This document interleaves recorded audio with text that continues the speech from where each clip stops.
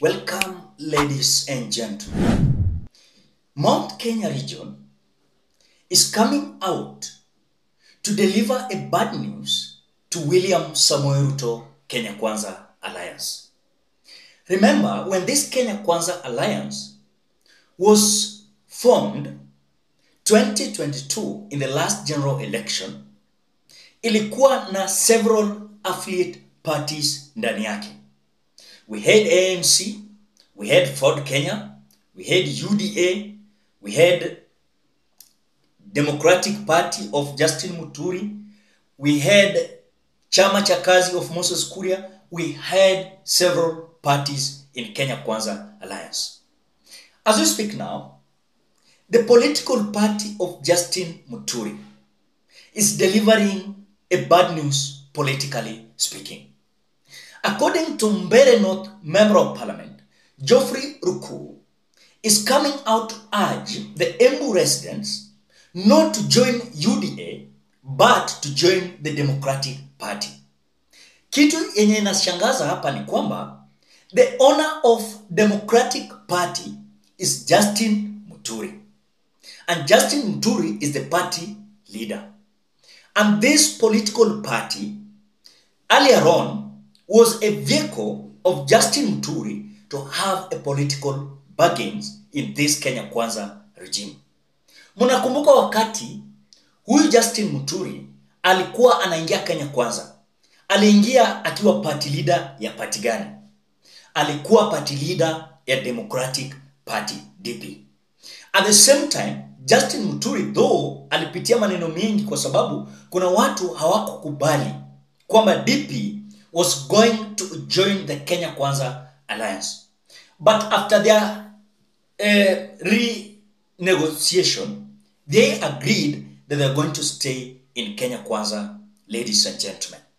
But in this video, I want to focus, why is it that the Member of Parliament of Mbeere North is coming out to tell the residents of Embu not to join UDA party, but to join Democratic Party? UDA as grassroots elections. I'm calling upon Mbeere community, both Mbeere South and Mbeere North. We have to stick to one party. As a community, we have a party which has taken me to parliament, inaitwa Democratic Party. It has taken Senator of Embu County to the Senate, Democratic Party. Asking all the people from our community, Mbeere community, let's have our own party. Na hiyo chama ni Democratic Party of Kenya. Tunjiunge na hiyo chama, tukae kama community hapo ndani. That is when you'll be able to say something and get respected within the... Ladies and gentlemen, I knew there is a time that was going to come like this. And it is going to explode seriously. Because now, there are several leaders coming from the mountain ambao wameanza kulose ile trust na William Samoei Ruto's leadership. Why? Because the leadership of William Ruto is not about freedom. Ni kwamba kile ambacho amesema ndio mtafanya. As we speak now, William Ruto anasema kwamba these political parties yenye iko Kenya Kwanza Alliance imajiwe wa form one party. And the party that is going to remain, it is UDA party. As we expect the party grassroots leaders election in Embu also this month of April, the Member of Parliament is encouraging the Embu residents to come out and join the Democratic Party, and they should leave the UDA party. What is the main aim of this Member of Parliament? I want to remind you something that is very crucial. When Rigathi Gachagua came out requesting for forgiveness from Mama Ngina Kenyatta, Moses Kuria alikuja na version yake. Akasema it was not good for Rigathi Gachagua just to request for forgiveness kwa community moja na familia moja. But for him, he was requesting for forgiveness from all communities across the Republic of Kenya. At the end of his tweet, Moses Kuria posted his party, Chama cha Kazi. Point yangu ni gani? These leaders from the mountain, wenye wana own parties, hawatakubali kumerge these political parties. Kwa sababu they are already censoring danger. They are censoring danger. And the danger is, if they will just emerge their political party and join UDA party, they will not have any strength. They will not have any voice. And that is why nowadays, can I say nowadays or most of the time, Moses Kuria ni mtu amekuwa neglected sana. He's a cabinet minister. Amekuwa neglected for a long period of time. But now, as the message of Moses Kuria posting his Chama cha Kazi party logo in his Twitter handle, at the same time, the Mbeere North Member of Parliament, Geoffrey Ruku, urging the Embu residents not to join the UDA party and join Democratic Party. Ladies and gentlemen, there is a big problem. And remember, if this Democratic Party is encouraging those members who are in UDA to join them, it means that Justine Muturi is also in that pulpit. And Justine Muturi is a man that is not happy in terms of the politics of Kenya Kwanza Alliance. I want to say this, Kenyans, as we are going ahead, you will see things changing totally. Some members of parliament will not come out and agree with the leadership of Kenya Kwanza.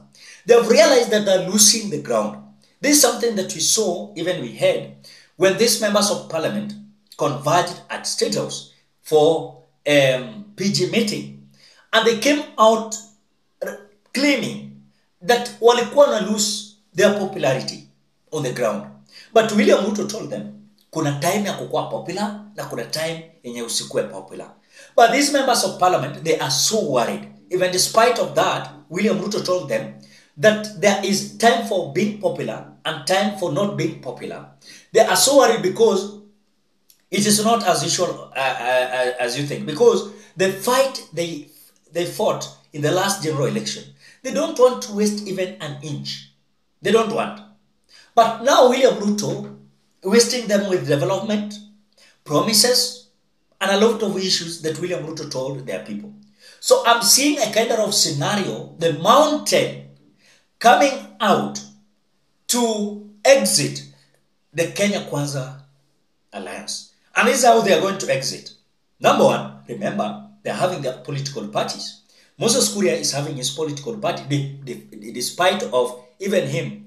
We were told that Moses Kuria merged his political party and he joined the UDA. I never saw where Moses Kuria was joining UDA. I never saw.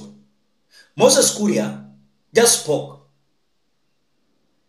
He spoke that he was ready to join the UDA, but he never joined. So his party is still there. Remember also, in Western, we are having also some political party that is rejecting the merging story for Kenya. But the ANC walikubali last week. So as we speak, the mountain political parties are coming out to emerge that they want to have bargaining power. And this bargaining power will come in sort of having their own political parties. But if they are not going to have their own political parties, it will be so difficult for them to even secure political bargaining on the table. So William Ruto will control them like remote because the owner of the UDA political party is William Samoei Ruto. And you can't do anything. So I think for me, this statement of Mbeere North, Member of Parliament, is politically significant speaking. And also, for me, despite of people might say the Democratic Party is useless, but are they speaking? Are they speaking? Are they giving us a report that they are not comfortable in Kenya Kwanza Alliance? Yes, they are not comfortable. What can they do? They can exit from their own political party. That is it. So whatever is going to happen, expect Justine Muturi to get out of Kenya Kwanza. Expect several individuals like Moses Kuria. If things itakuwa worse, they will exit.